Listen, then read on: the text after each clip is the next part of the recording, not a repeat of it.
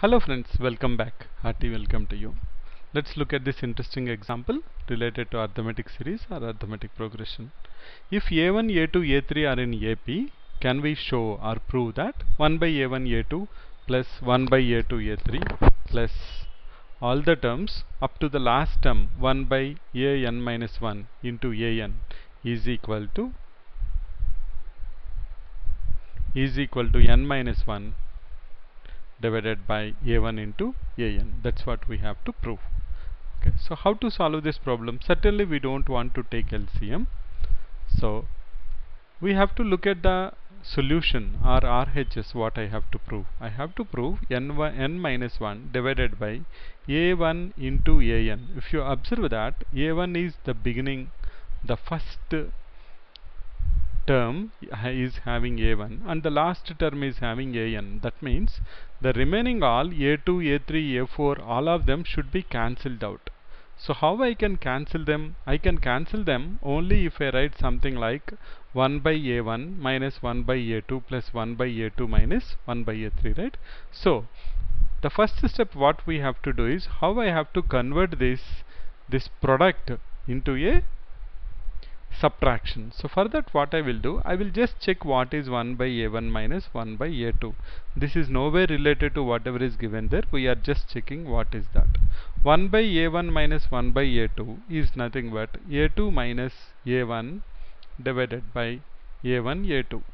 We know that a2 minus a1 or a3 minus a2 is always equal to common difference d. So can I say this is equal to d by a1 a2. So that's good. We are able to establish a relationship between what we want and what is given to us. So what I can write down now, I can say that 1 by a1 a2 is nothing but equal to 1 by d into 1 by a1 minus 1 by a2. Now can you tell me how I can write the next one then? Can I say 1 by a2 a3 is nothing but equal to 1 by d into, same logic I can apply and say 1 by a2 minus 1 by a3. Okay, now with this understanding let's go back to our problem. So we'll write down the first step. We will say that 1 by a1 a2 is equal to 1 by d. I can take common in all of them. Then I will have 1 by a1 minus 1 by a2. This is what is for the first one. Then I will have 1 by d into 1 by a2 minus 1 by a3. This goes on till the last term. This goes on till the last term, and at the end I will have 1 by d into 1 by an minus 1 minus 1 by an. That is what I will have in the last term. So I can take 1 by d common.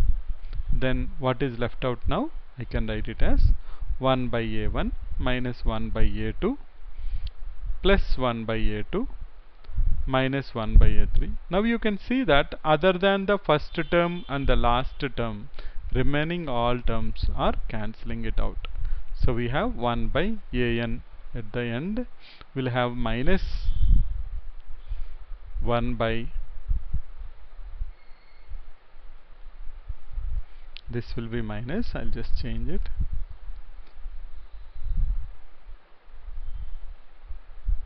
Now when we simplify this, what will happen? Our next step will be, we can see very pretty clearly that all the terms will cancel other than the first and last. So can I write 1 by a1 minus 1 by an. Now we will take LCM because we see that we have a1 an. So it will be 1 by d multiplied with LCM. If I take, I will have an minus a1. That's equal to 1 by d into an minus a1 by a1 an. Now the next step will be, I see in the answer I need n minus 1. So that means I have to find out the relation between an and a1. We know the formula that an is equal to a plus n minus 1 into d. So can I write down an minus a1 is equal to n minus 1 into d? So I can go back and say an minus a1 equal to n minus 1 into d divided by a1 into an. Now I can cancel d and d. I will be getting n minus 1 divided by a1 into an. That's what we have to prove. So let me just summarize this. What we have done, we have to prove that 1 by a1 a2 plus 1 by a2 a3, like that till the last term, sum of them is equal to n minus 1 by a1 into an. So since we see in the solution the denominator we have a1 and an, so remaining all terms which are there in the arithmetic progression or series a2 a3, all of them should cancel.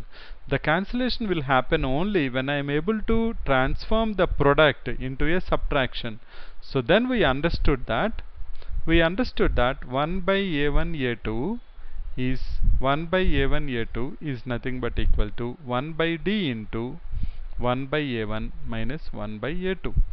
Now this we are able to understand. Once we are able to understand that, we just went ahead and substituted in terms of the given terms. We see that all of them cancel, and at the end we apply the formula an equal to a1 plus n minus 1 into d. We simplify, we get n minus 1 by a1 into an. That's one interesting example which I thought of sharing with you. So I'll catch you once again with another interesting example. Till then, thanks for your time and support. Bye.